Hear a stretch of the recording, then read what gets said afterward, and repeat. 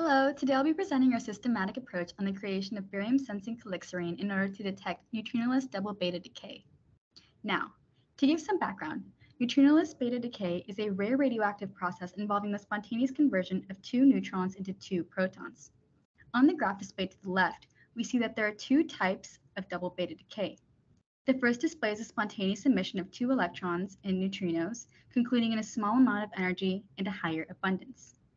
The second double beta decay emits two electrons and two neutrinos, which annihilate, therefore leading to a larger sum of energy but a lower abundance. This process has mathematically been proven, but experimentally not seen. Now, our goal is to synthesize barium-sensing molecules in order to show that neutrinoless beta decay is occurring in high-pressure xenon gas.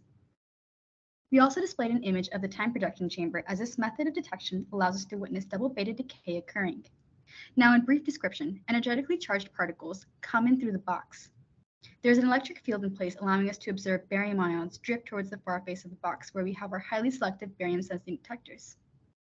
Once barium is drifted towards the far face, we are able to observe the drifting of electrons to the anode wired planes. We will see a flash of light moving across the screen, showing us the electrons moving over time. Based on the speed the electron moves, we can determine whether we would receive low or high energy from the electrons. Now, looking at our computational studies, we utilize computational studies in order to predict which fluorophores would fluoresce in the presence of barium ions. The figures laterally display the effects of barium ions binding to the calixarine. The barium ion binding creates a pi overlap between the benzyl linker and the fluorophore, therefore allowing the emission of a photon. Now, to look more in depth into the mechanism of the calixarine, we see that there are three key structures, which include the binding domain, the aromatic linker, and the fluorophore.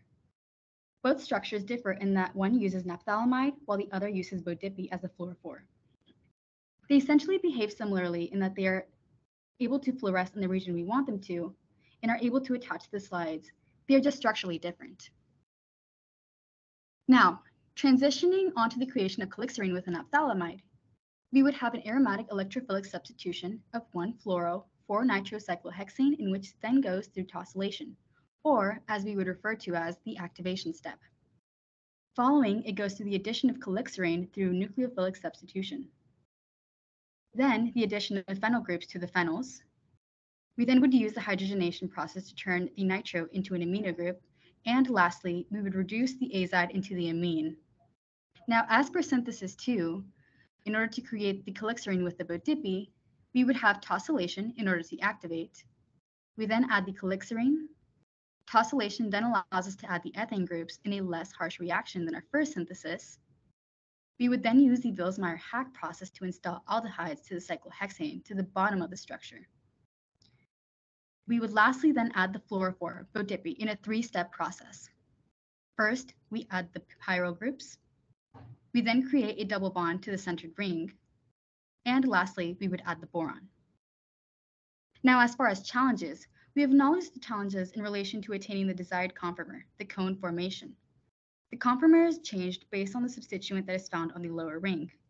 We have observed inconsistent data in relation to smaller versus larger substituents, leading to the cone shape, therefore leading us to work further on attaining more consistent results with our desired configuration. Now, as for future directions, we show a previous report in which we had dry phase fluorescence studies that showed single ion fluorescence.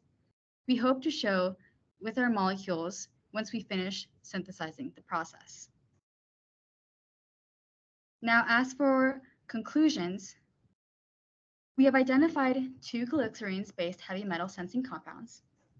We have constructed a possible pathway to synthesizing this molecule. And we aim to finish the synthesis of these molecules and test them in both dry and wet fluorescence studies in the future. We want to thank our collaborators, Dr. Tan Wong for the computational studies, Dr. Benjamin Jones from the physics department, and the next collaboration. We also want to thank the NSF and Welch Foundation for funding. Thank you.